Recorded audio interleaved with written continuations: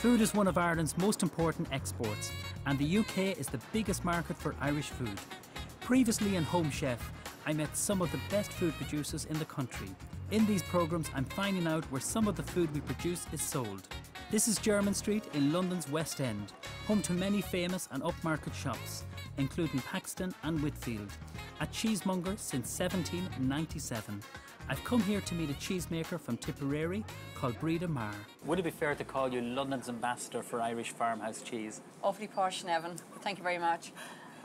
Maybe to a certain extent, but what I do is I partner with Paxton and Whitfield to get a market for Irish farmhouse cheese and liaise with the cheesemakers back in Ireland. And together we've got a lovely new project going to build the market for speciality Irish farmhouse cheese here. All this new project came about after Marketplace in Dublin. They showed that Breda actually initiated, and we met Ross, and they were looking for a weekly delivery into London to have fresh cheese all of the time, and I think they're quite happy. It's up and running now for the last 4 or 5 months. They're getting their weekly or 2 weekly delivery of Irish farmhouse cheeses. They're getting at the age profile that they require, and now we've moved on to developing the market with them into the wholesale business to grow that market for them. What does the age profile mean?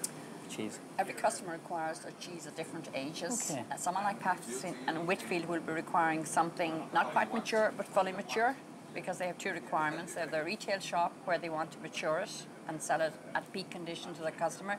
They have a wholesale business where they like to have something perhaps 3/4 way to maturity. You have other customers who want a very young cheese, very mild, so every customer is different. Yes. So we can give Paxton Whitfield exactly what they're looking for. That's very interesting. So they're very particular on what they're buying and how mature it is. You just must give the market what the market needs, and by getting it weekly or fortnightly, they can do that straight from the farms. They order from us on a Friday, it's here the following Friday, so it just works perfect. That's great. It's been a great success. How many shops have they got? They've got 3 shops. 3 shops. One in Bath, one in Stratham, and one here in London, and a very large wholesale business. Oh, would this be one of their busiest shops here? Yes. You can see the people coming and going. Fabulous shop, absolutely fabulous. Real old, long-established shop, probably the oldest cheese shop Here? in London. Wow. Yeah. And how many varieties do you have here in the shop for Irish cheeses? Well, basically the whole range is open to Paxton Whitfield.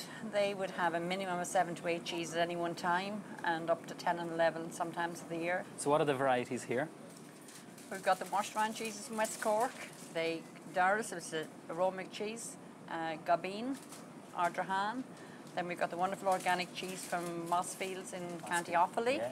We've got the Cassia Blue, Crozier Blue, Coulee, and the Coolini. Of course, your own cheese, which is delicious, and I'm going to be cooking with that later on. You're up against lots of competition here. As you can see, the wonderful cheeses in England. What makes our Irish cheeses so distinctive?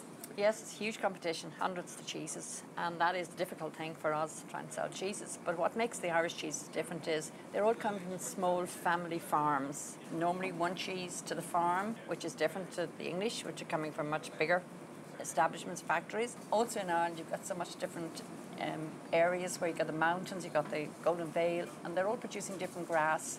Okay. So all of these things, with the cheesemaker's skill and passion for cheese making, is what's making these cheeses so different, so special, and so unique. As you know yourself from cooking, it's the raw material that's the most important thing, and with cheese, it's the milk and the flavoursome of the milk. So milk produced, on the slopes from herbs, perhaps for the goats or even for the cows, will be totally different to what you get in the Golden Vale, where you've got lush green grasses. Every area in Ireland is actually producing a different style of grass, and that is reflecting in the milk that's making the cheeses. There's a great story there. The full traceability, and you produce your own milk. That has to be a fantastic selling point for here. Absolutely, absolutely. And some great characters behind the cheeses, true. which I think very much reflect in the cheeses themselves. And you've got a great selection of raw milk cheeses, which are hugely popular at the moment. They've got huge taste, huge flavour. Everything is captured in the cheese, nothing destroyed by pasteurisation, which is absolutely fantastic. So it's a great story. It's wonderful. Long may it live.